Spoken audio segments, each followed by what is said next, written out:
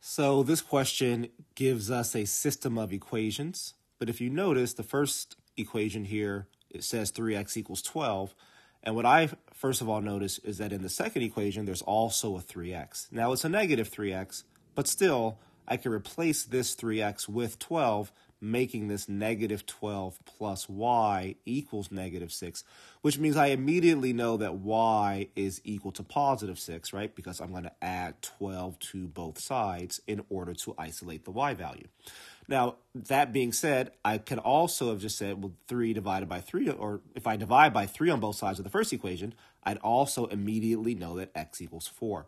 So this is a very non-traditional way of solving a system of equations, which we usually use a process of elimination or substitution. I guess we did a little bit of substitution here, to be fair, but it's still a bit unusual for how we solve typical system of equations questions.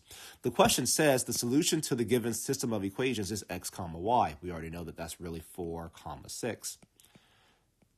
What is the value of y? So we found that to be y equals 6, so our answer here is choice B.